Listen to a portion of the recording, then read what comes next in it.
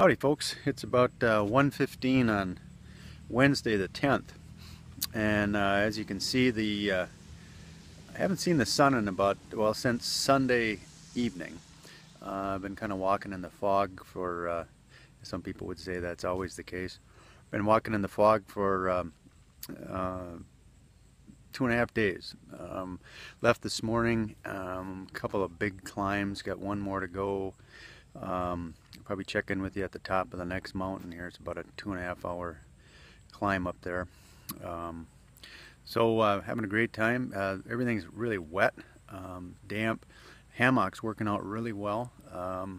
Having that tarp over the top of everything is the cat's meow. I can take it all down and put it away while it's raining, which is pretty important.